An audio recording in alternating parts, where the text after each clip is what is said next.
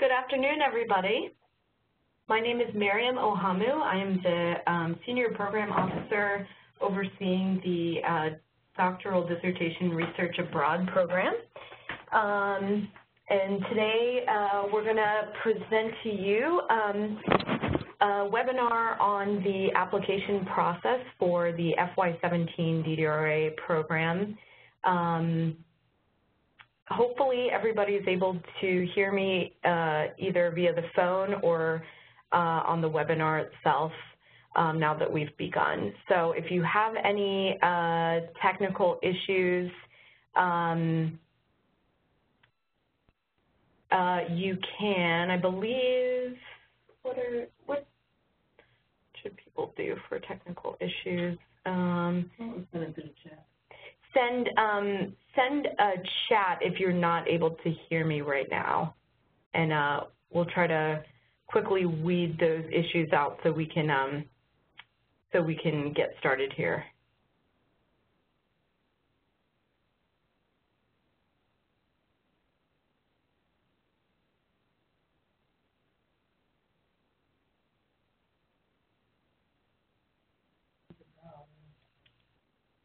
If you're having trouble access or hearing the actual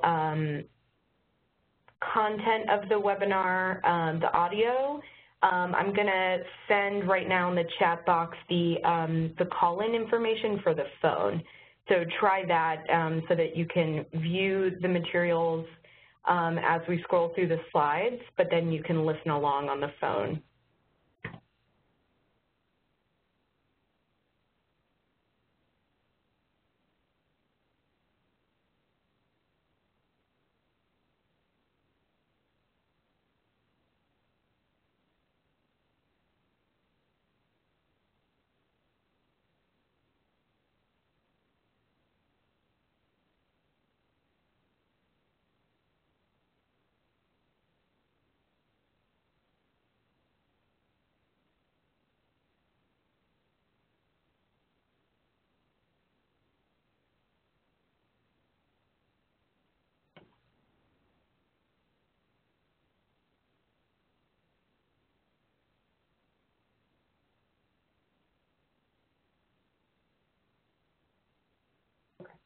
All right, so with that, now that I've sent out the dial-in number to call in, if you're having trouble with audio, you can just call in on the phone and listen along if you follow along with the webinar.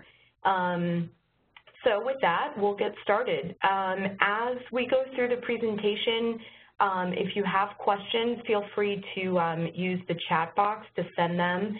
And then hopefully we'll be able to address them either with the webinar contents themselves or during the Q&A portion of the presentation at the very end. What questions we do not get to during the time allotted here today, you're welcome to email to the DDRA inbox, which is ddra@ed.gov, and we'll respond to those as soon as possible. So on slide one, it's got the inbox email address, so you can shoot those there, or again use the chat feature to ask your questions, as all of the phones are muted, so I won't be able to hear you. Okay, so we'll get started. So again, for those who didn't hear the very beginning, my name is Mariam Ouhamou. I'm the acting Senior Program Officer managing the Fulbright-Hays Doctoral Dissertation Research Abroad program, aka DDRA. And the purpose of today's presentation is to introduce you to the program and to offer some tips on applying for the program, which closes on March 14th, 2017. So we're just about a month out from that deadline.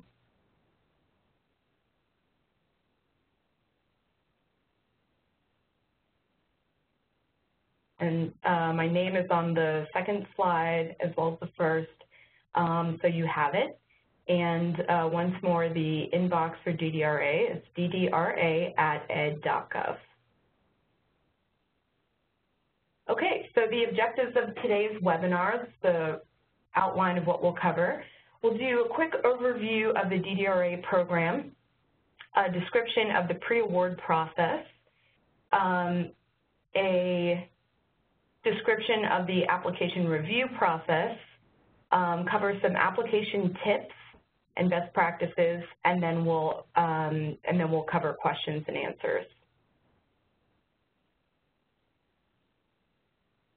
And if you're not able to hear, by the way, or if you have to jump off the call early, have no fear, because we are actually recording this, and we will post it to our website for later use.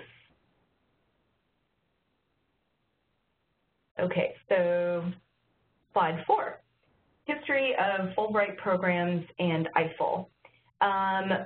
So the Fulbright-Hays Act of 1961 is known as the Mutual Education and Cultural Exchange Act of 1961. This is what authorizes our programs to exist, and was marshaled by United States Senator J. William Fulbright, enacted by the 87th United States Congress on September 21st, 1961, the same month that the Foreign Assistance Act of 1961 and the Peace Corps Act of 1961 were enacted. The international education programs were originally created under the National Defense Education Act and then incorporated into the Higher Education Act, thus expanding the programs beyond the training of specialists and emphasizing the importance of international studies as a matter of general educational importance. Section 102B6 of the Mutual Education and Cultural Exchange Act, or Fulbright-Hays, created an overseas component to the otherwise domestically based international education programs under Title VI. To date, we have had over 5,600 fellows funded with under the Fulbright-Hays DDRA program. The DDRA program provides opportunities for scholars to conduct research overseas for 6 to 12 months in the field of modern foreign languages and area studies. IFLE stands for the International and Foreign Language Education Office in the U.S. Department of Education, and we're the ones that administer this grant program. A couple notable DDRA fellows include Dr. April Strickland, who is a 2008 DDRA fellow. She's an anthropologist on Oprah's Belief series. Ludwig Admik was a 1964 DDRA fellow and is a University of Arizona professor emeritus, currently publishing a book on Islam, and began the Middle East Studies Department. Dr. Lori Vasili is another alum and is the Fulbright Executive Director in Nepal. And then finally, Dr. Jim Miller, who is the Fulbright Executive Director in Morocco.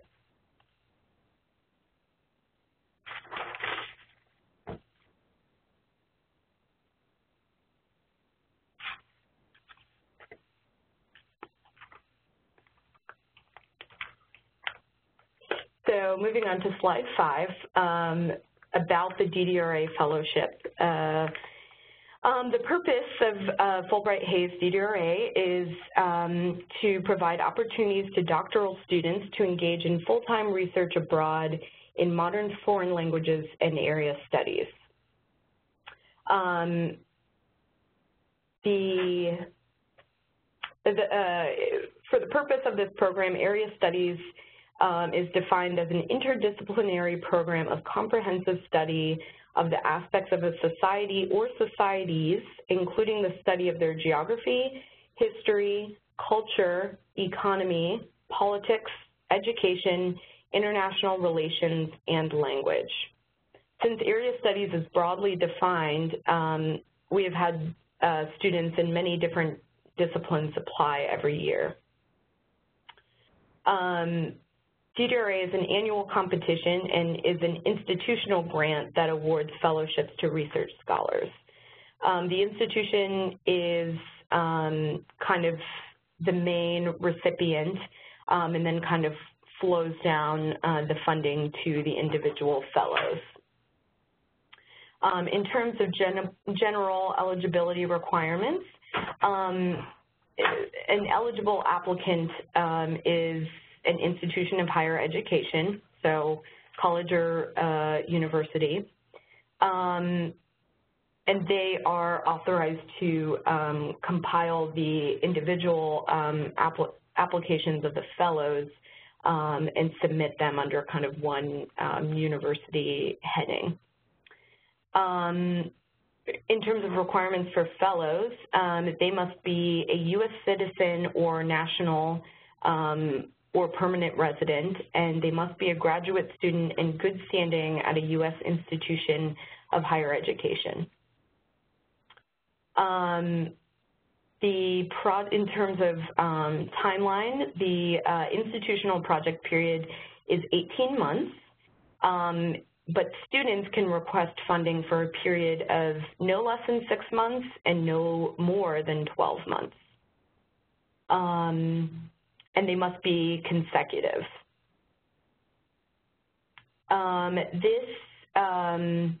This program is intended to provide assistance to students who are well on their way to becoming the next batch of area specialists.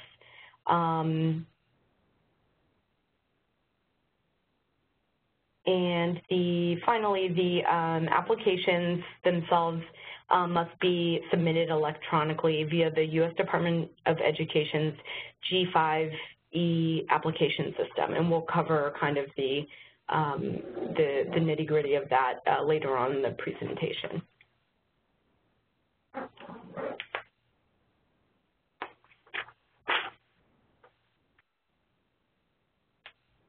Okay, so moving to slide 6, this is, we'll cover the 2017 competition priorities. The absolute priority is the geographic area. So the priority is found in 34 CFR 75.105.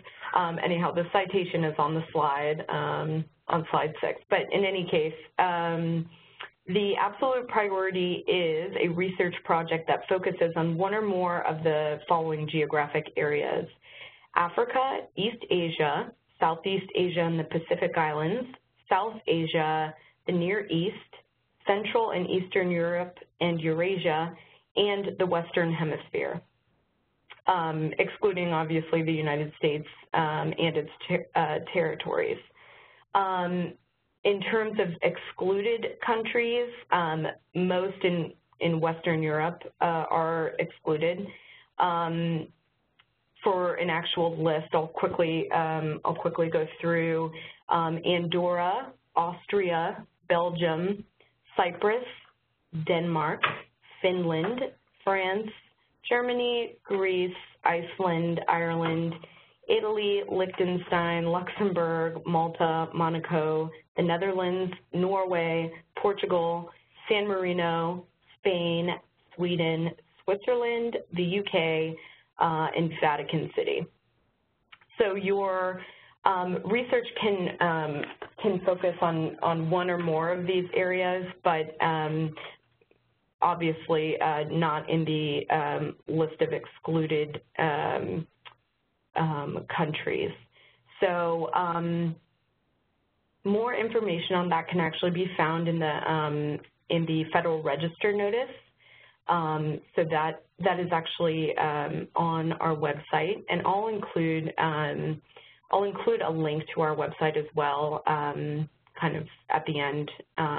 I'll send it out to everyone so you can check that out. Hopefully you've actually looked at the Federal Register notice and the NIA, the Notice Inviting applications also. So shifting to the competitive preference priorities, so we'll focus on priority languages. So the Department of Education's list of priority languages, those can also be found. It's quite an extensive list, so I won't go through all of them, but those can also be found in the Federal Register notice. And then secondly, the thematic focus on academic fields. Again, that's contained in 34 CFR. And again, it's area studies which can be pretty broad, but the Code of Federal Regulations, which is what CFR stands for, can help you hone in on those academic fields. Finally, the invitational priority focuses on applications from minority-serving institutions, which is an institution that's eligible to receive assistance under Part A of Title III, under Part B of Title III, or under Title V of the Higher Education Act. And I think those institutions will likely know if they qualify or not under that stipulation. Okay. So moving on to slide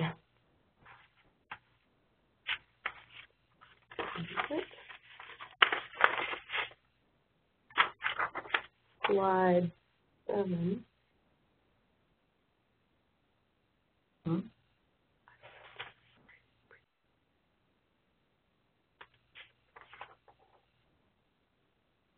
Anyhow, so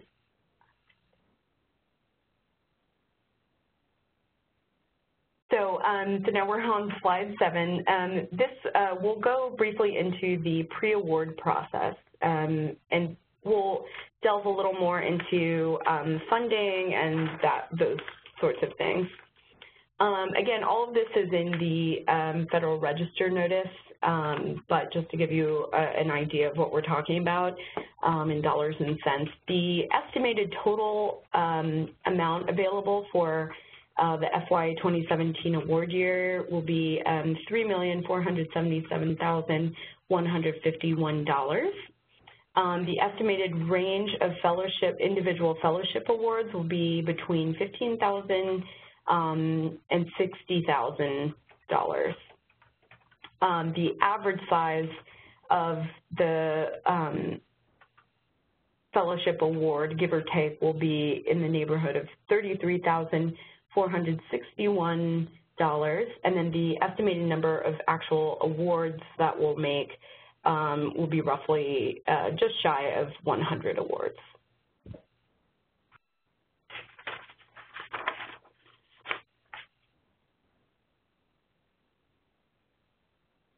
Okay, and so the next slide is project director guidance. So each institution must appoint a project director who assumes the responsibility to register in the G5 e-application system, first and foremost, and also to advise and guide individual student applicants, submit the entire application on behalf of the institution to the U.S. Department of Education. They will also administer the grant and disperse funds to the fellows if they're awarded a grant, and serve as the main point of contact for all of the fellows at that institution, regardless of research topic or discipline. So even as you prepare your applications, make sure to reach out to your university project director, and sometimes they can change, so make sure that you get, reach out and make sure you have the the most up-to-date individual, and that person can really be your liaison between the U.S.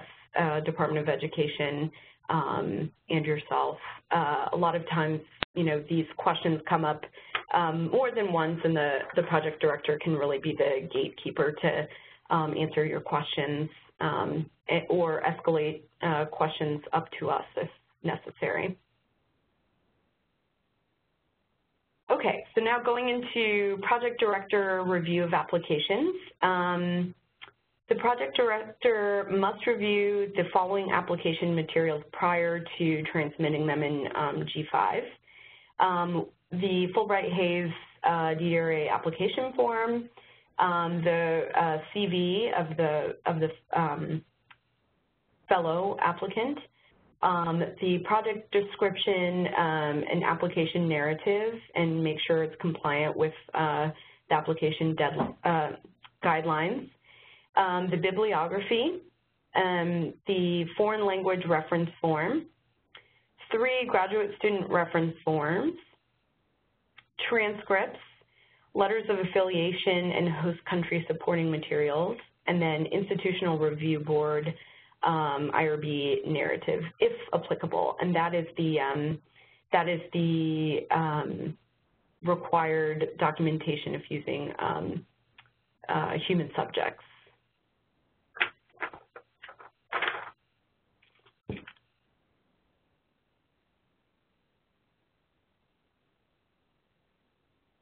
And someone just asked a question, do the project directors need to re-register each year? The answer is no, unless that has changed. If there is a change in project director, please send an email to ddra@ed.gov, and we'll go about, you know, updating the information. Otherwise, if it's the same from one year to the next, then carry on.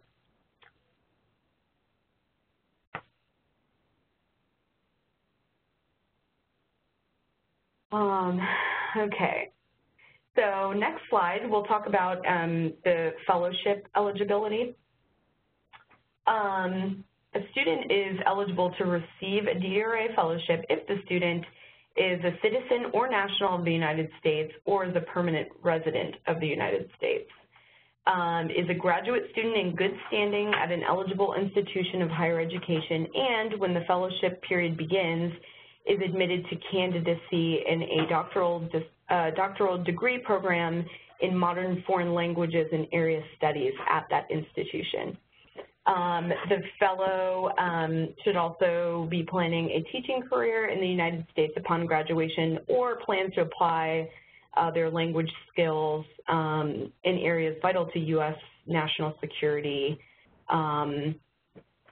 and other areas such as government, international development, and other various professions. And finally, they should possess adequate skills in the foreign language necessary to carry out the dissertation research project. One important note is that Fulbright-Hays Fellows may not accept both a FUST-IIE award and DDRA concurrently. The FUST stands for Fulbright U.S. Student Program.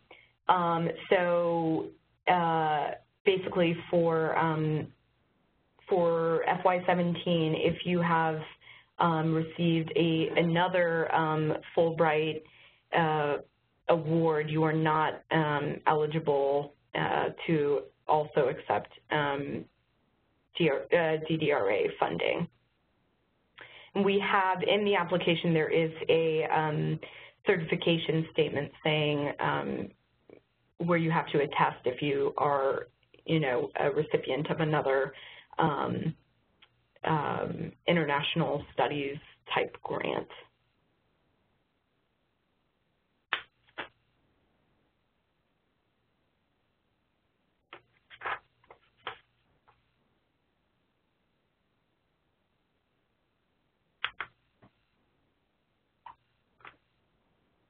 Oh, so just one more. So once more, you can apply to both DDRA and IIE Fulbright grants simultaneously, but you cannot accept both awards at the same time.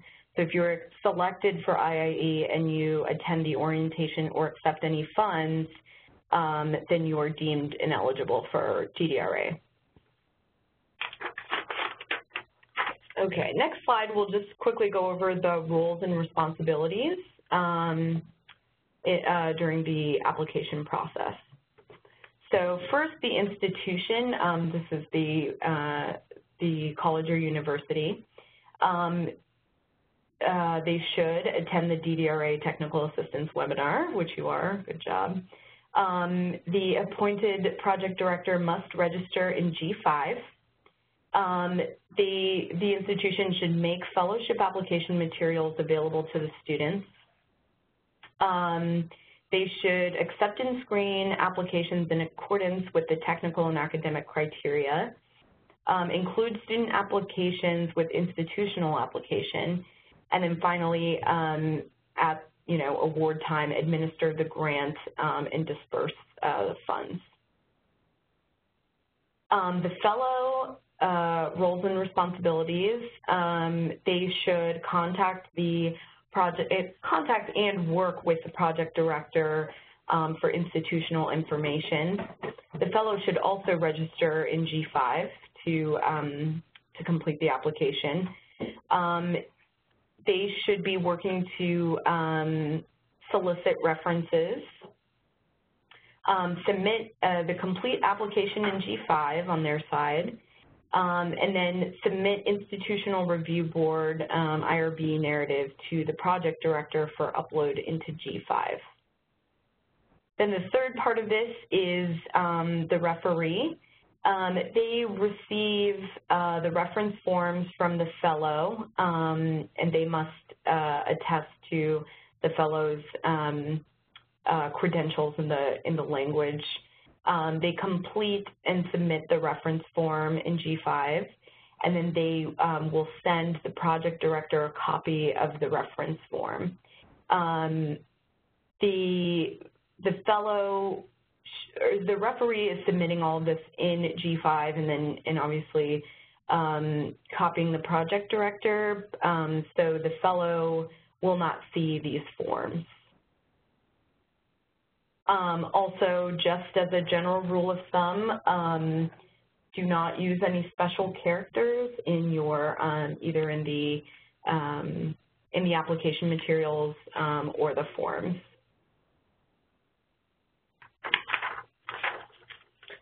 Okay, so now we'll chat a bit about the money.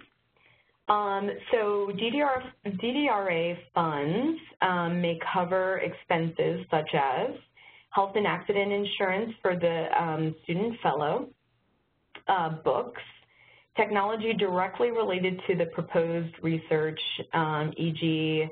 flash drives, scanners, etc., travel within the host country, affiliation fees, if applicable, and then dependents. What qualifies as a dependent is a married spouse and unmarried children under the age of 21. Dependents do not include common law spouses or domestic partnerships. Spouse refers to a legally married couple, gay or straight, legally recognized by a state. Children must have a birth certificate to qualify as a dependent. And then finally, in terms of equipment, nothing should be purchased that lasts beyond the life of the grant. So no cars, no heavy-duty research equipment, et cetera. Okay, next slide. We'll continue about financial provisions, and we'll cover what's not allowable in terms of cost. Okay, so you can quickly read through there. Basically, no cars, again,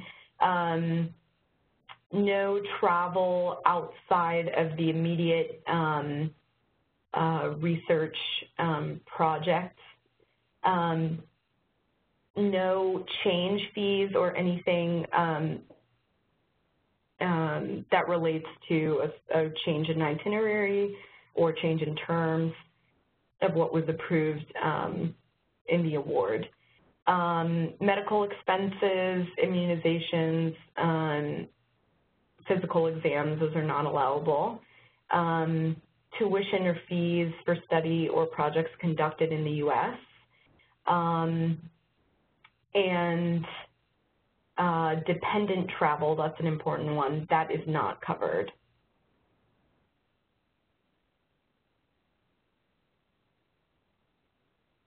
And if those sorts of costs are included in your budget, they will be eliminated during the application intake review.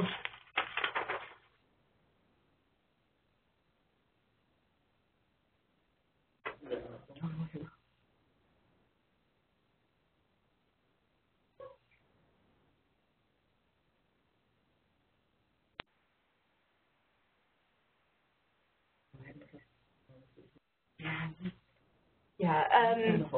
Okay. If you could all hold for just 1 second, I think my slides got a bit out of order. So just hold for a couple of minutes, and then we'll jump right back in.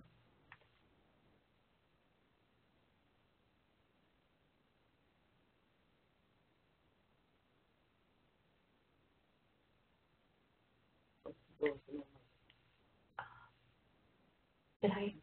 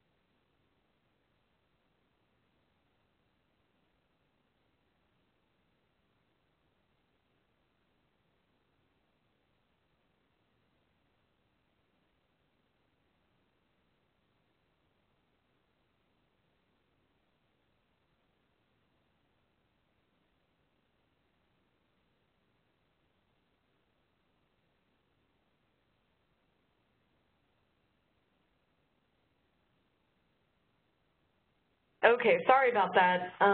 Okay, so just to recap, we're on slide 16. The next section of the presentation we'll launch into is the application review process.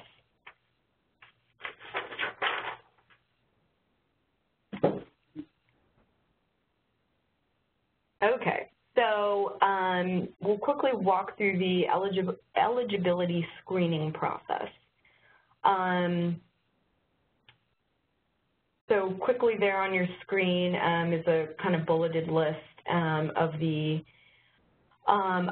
eligibility, both on the institutional and student sides, and we've covered this throughout the presentation. On the institution side, there should be a registered project director, and the institution should have a DUNS number and taxpayer ID number. And on the student side, they should obviously be a U.S. Citizen and or permanent resident, et cetera, be in good academic standing, planning careers in teaching or world areas vital to national security. They should not concurrently be seeking DDRA and other federal grants and awards, and they should be in good federal student loan status in terms of repayment, that is.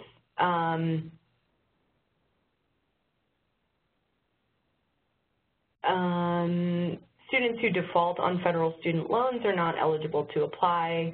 And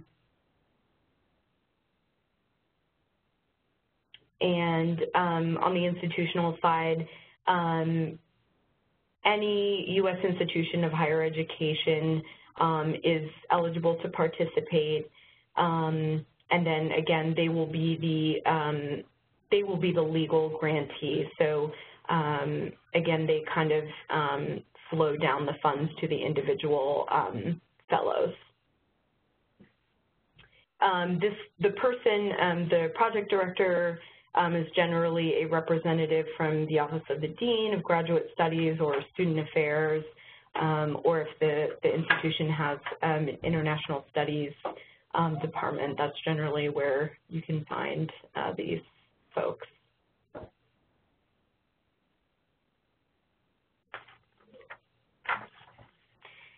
Okay, so now we'll talk about the technical review portion and scoring. The actual applications are scored by peer reviewers who are world area specialists in foreign languages and area studies from higher education institutions, government agencies, and non-government organizations throughout the U.S. Peer reviewers determine technical scores in accordance with the competitive preference priorities, quality of the proposed project, and the qualifications of the applicant. Here in the box, there's a quick scoring matrix.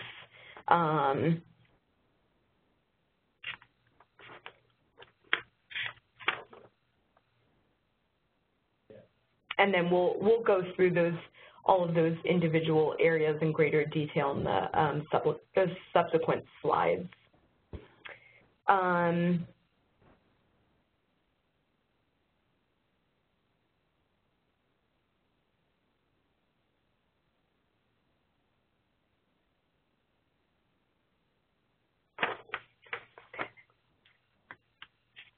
Okay, so moving to slide 19.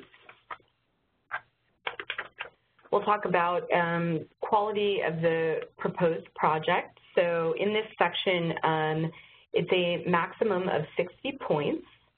The hypothesis statement research questions constitute 15 maximum points.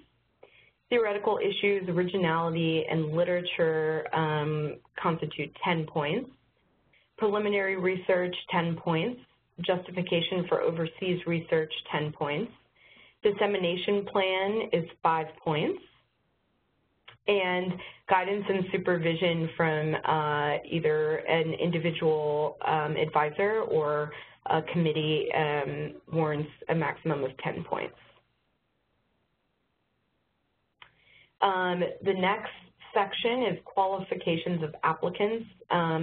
That warrants a maximum of 40 points for that section, which comprises the applicant's academic record, 10 points, the academic strength in area studies, also 10 points.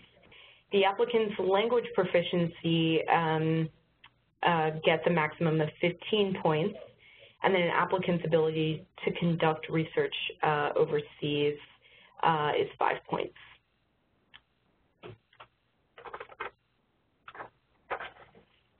And then again, the absolute priority is that the applications must address one or more of the 7 geographic regions: Africa, East Asia, Southeast Asia, South Asia, Near East, Central and Eastern Europe and Eurasia, and the Western Hemisphere. So one or more of those regions must be covered in the application.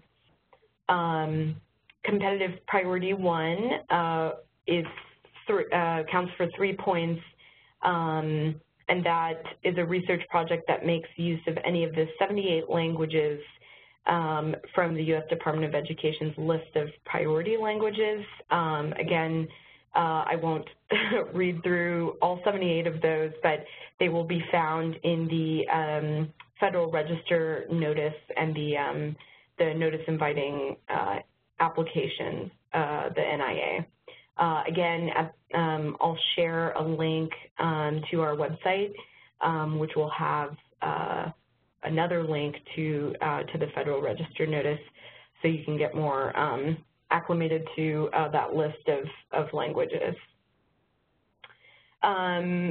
Competitive Priority 2 is the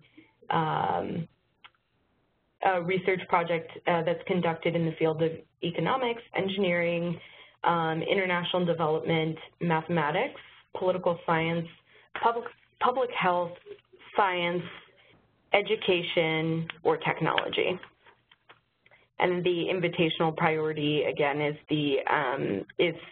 centered around applications from minority-serving institutions.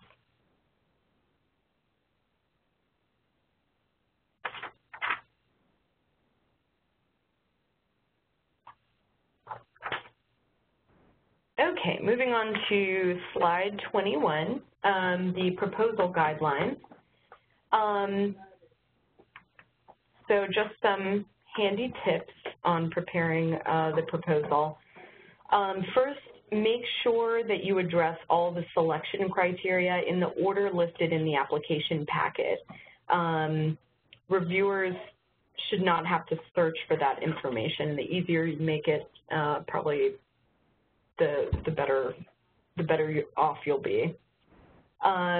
Provide a detailed research plan, how you plan to do your research. And then include sufficient details about your research goals, what you intend to get out of the research. Provide a specific and detailed budget using the correct maintenance amounts. We'll cover that, I think we'll cover that a bit. It is also, the maintenance amounts themselves are based on the proposed research site and are provided by the State Department, their guidelines on per diem amounts in these different world areas. So your budget should correctly make use of the proper maintenance amounts for your proposed research site.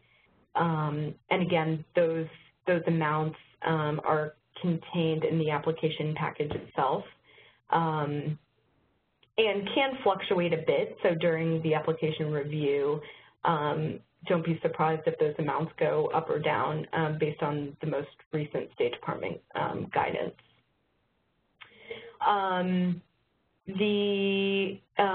Let's see. Also, avoid grammatical errors or specific professional jargon, and try not to use acronyms without defining them, as that would obviously confuse a reviewer and not be a favorable thing. Use persuasive descriptions of your research. And finally, remember, you must convince the panel of your need and worth of your research. So be clear, concise, and convincing.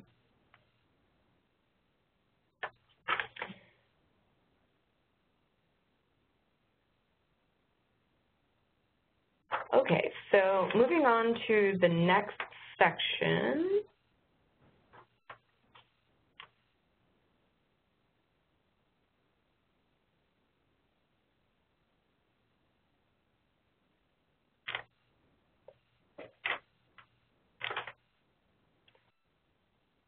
Okay, so slide 24, application tips.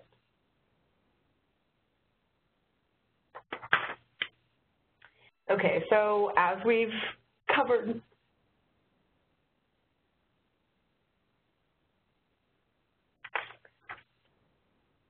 as we've covered, you should register on g5.gov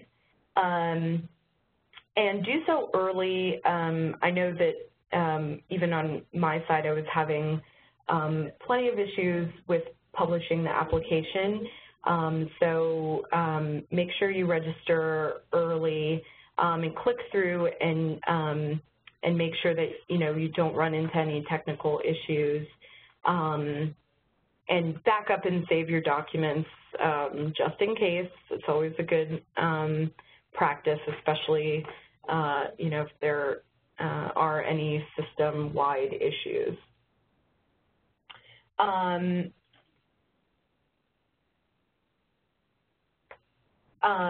important, very important reminder is do not use any special characters or non-English characters in any form or document for both the fellowship applicants and referees. So your language reference forms that the referees fill out, in addition to the fellowship application documents, should not contain any foreign characters, any special characters, no asterisks, no umlauts. Due to system constraints, it will not accept those types of characters, and we would hate to have an application disqualified because it was unable to move through the process because of that. And, of course, do not wait until the last minute to submit.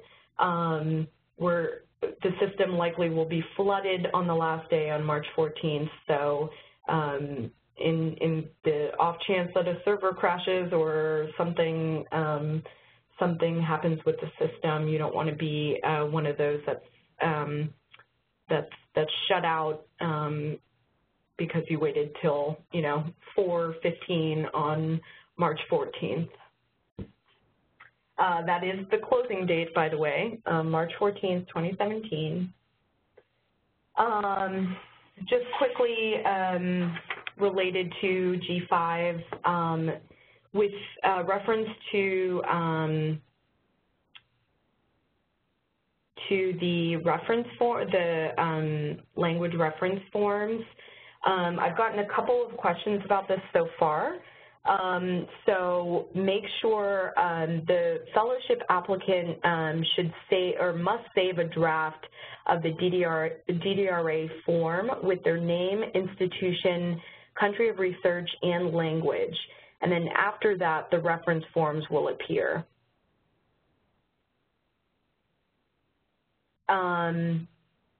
Make sure that as an applicant, you hit submit to complete the application submission.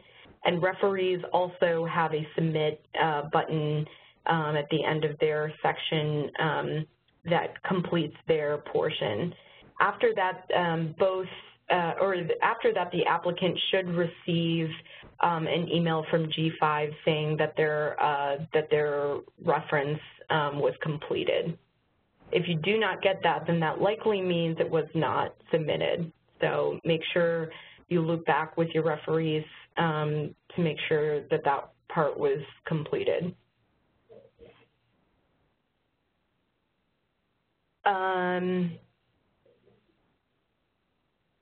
Oh, another important thing to note,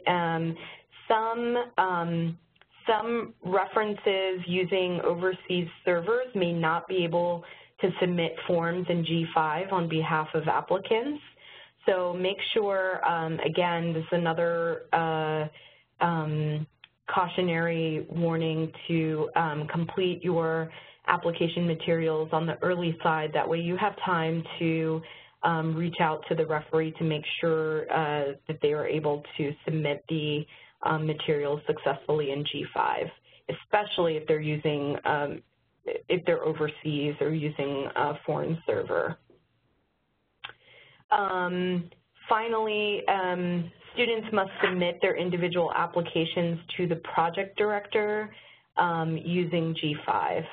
Again, a lot of the project directors have been doing this for many years, or at least have experience with a couple of DDRA award rounds. So if you're unclear on the responsibilities, make sure to reach out to your project director and work with them closely to make sure that everyone's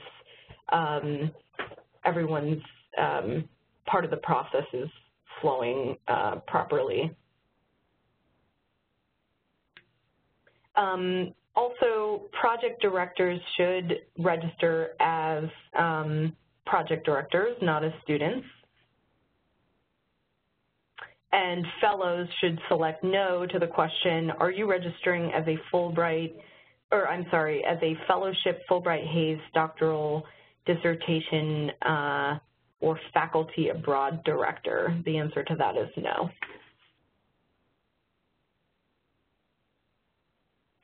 Okay, so slide 26, important information. The DDRA-related questions can be sent to that DDRA inbox, which I monitor daily. That address, again, is ddra@ed.gov. Our IFLE International and Foreign Language Education Office, our website link is listed there as well. For G5 technical assistance, if you have problems with, you know, an error message on a screen, or, you know, a page going blank after you hit submit or something like that, those are 100% the types of questions they should be able to help you with. That phone number is 888-336-8930. If they are unable to solve your technical issue, chances are they will loop back to me as the project or as the program officer. So if it's, you know, falls on the policy side, they'll reach out to me anyhow, most likely. So reach out to them when things seem to be going a little haywire on the technical side. Also, G5 has an online training module. You can find it on their landing page if you have questions on the actual mechanics of the G5 site.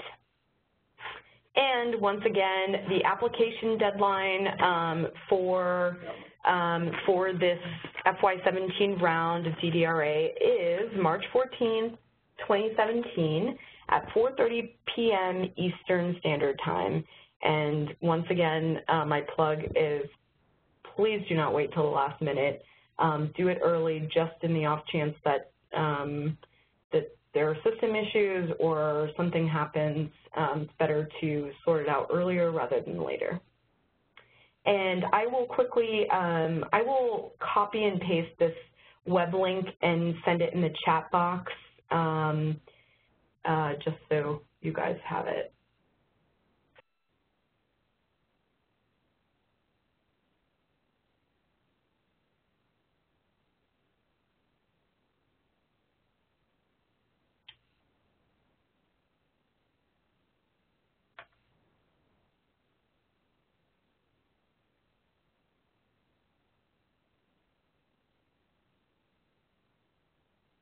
Anyhow, I'll do that at another point in time. Okay, we'll send a link out. Okay. And finally, now's the time where you guys can send questions in the chat box, and I'll try my best to get to all of them. If not, then again, you can send them to ddra@ed.gov, and I'll follow up with you individually. I'll preface that this Q&A session by saying a lot of these questions are likely contained in the application package and or the Federal Register notice. So I know I'm getting questions, I've gotten some questions already about page limits. That is contained definitely in the NIA, the Notice Inviting Applications. So please make sure you go through and read every single document in the application package, and chances are the answers to your questions will be contained therein. We also have the FAQs contained in and there's also a frequently asked questions document in the application package. There's guidelines for student applicants, as well as a section for institutional project directors.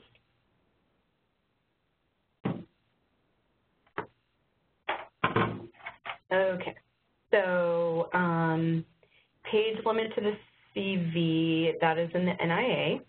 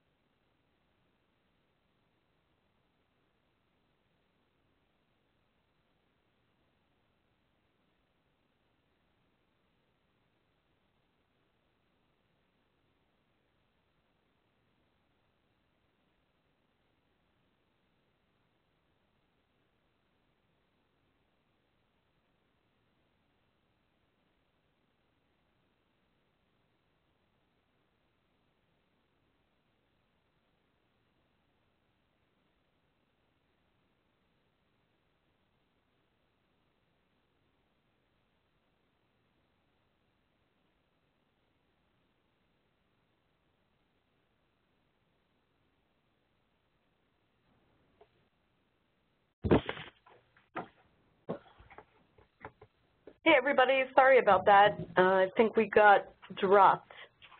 So hopefully, I'll just quickly scroll up to a couple of common questions.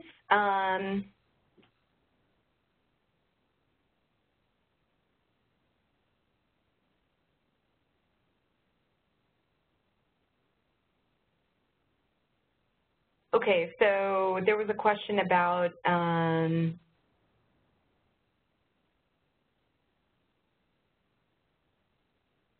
oh gosh, let's see.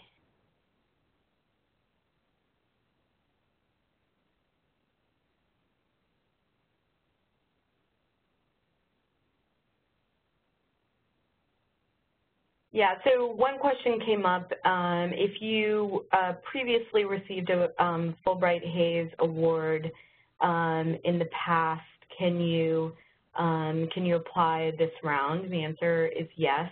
The exclusion is for the same awards made in the same fiscal year.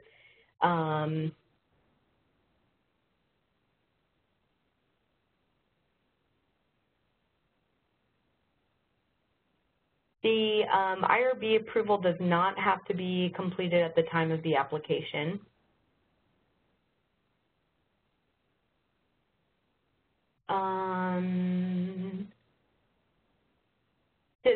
One question came up of whether or not, whether you have to be a student of modern foreign languages and area studies. The answer to that is you can be a doctoral candidate in area studies, but the language priority must be met, and the research is obviously intended to further your study of said priority language. So, but you do not have to be formally seeking a PhD in, say, Hebrew.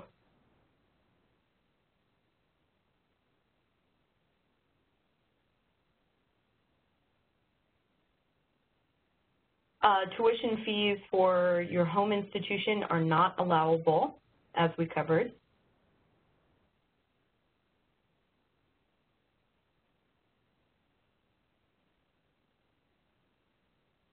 Can applicants hold dual citizenship? Yes, as long as one of those two is the U.S.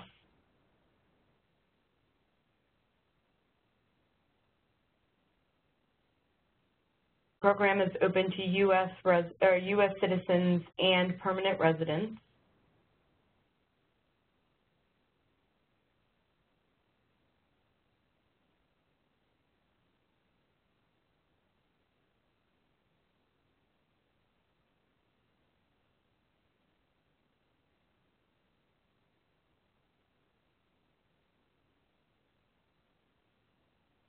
And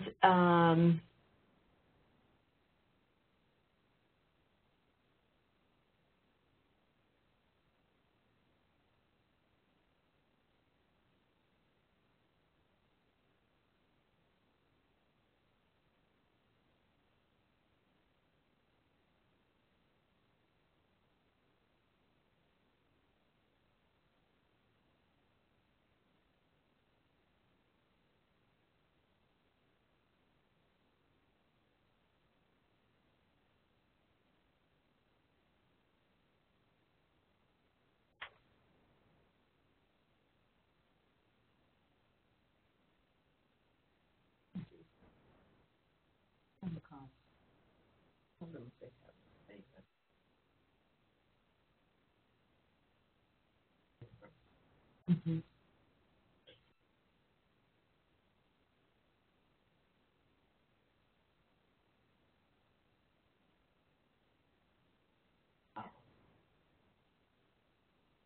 So the one question that came up is, in the G5 profile, is the project director, should they be listed as the G5 applicant? And that's correct.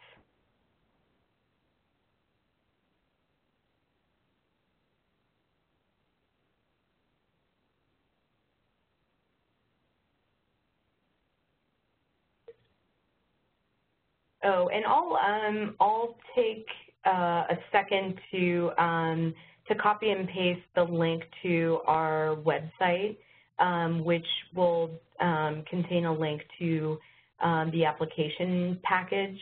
And again, the application package has the list of requirements and all of those fun things. The actual application package can be found on our website, but I would advise to reference the one in G5. That one is kind of the sort of final word on as far as the application is concerned. Stand by, and I'll copy and paste the web address for our website.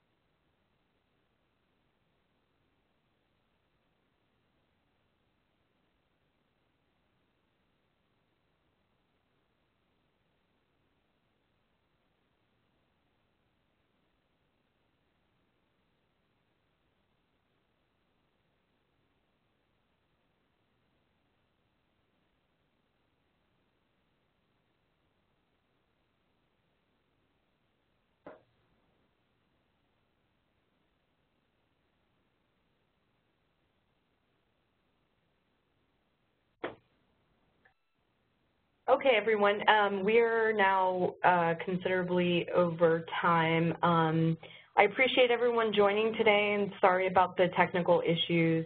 If we did not get to your questions, which I'm sure we didn't even address half of, please feel free to send them via email to ddra@ed.gov, and our program staff will respond as soon as possible.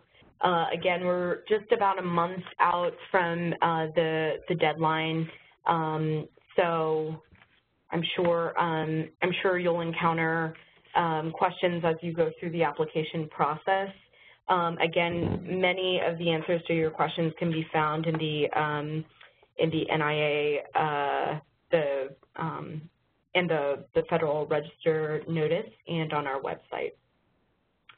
We will also be posting this webinar to our website, so you can on demand access the information from the slides.